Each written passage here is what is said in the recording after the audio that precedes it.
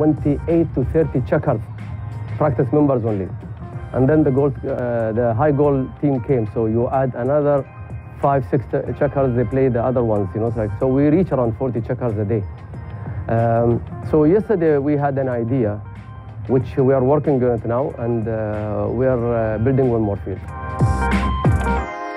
We have an option to play in England, and option also to play in Spain, in Soto Grande. I think he play polo, but we need to make him better. So maybe I will send him to Argentina next season, at least 3 months. You know, to go September, October, December, November. He say 3 months there. He play morning and day.